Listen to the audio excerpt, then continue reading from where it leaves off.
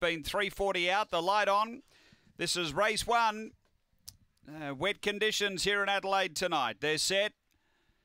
Racing, speed from Long Gully Fred. It wanted to shift up the track though. There's room for Shamrock Lava to drive through. And Shamrock Lava boots through and takes a lead. It's headed off by Concede, who ducked underneath it. Lily Pad found the fence and closed. Just copped a half little bump there. Railing up Jack's Knight. Long Gully Fred coming again. And at the back, Fantastic Raven. But off the back, Concede got away. Out by 3 on Jack's Knight. Then came Long Gully Fred. But on the turn, Concede straightened with a nice lead. Over Long Gully Fred, and Concede's going to be too good.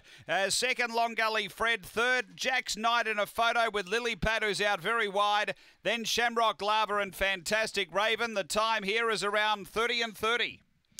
After the running of race number 1, and for the winner, which is Concede for Don Turner. Number 4 first, Concede getting the prize. Able to dive through. Grabbed the lead working into the back and has been too strong in the run home. Second, going to 2, Long Gully Fred for Paula Herndon. And third to number 7, Jack's Knight for Aussie Chegia. Numbers are 4, 2, 7, 5 fourth after race 1 here at Angle Park.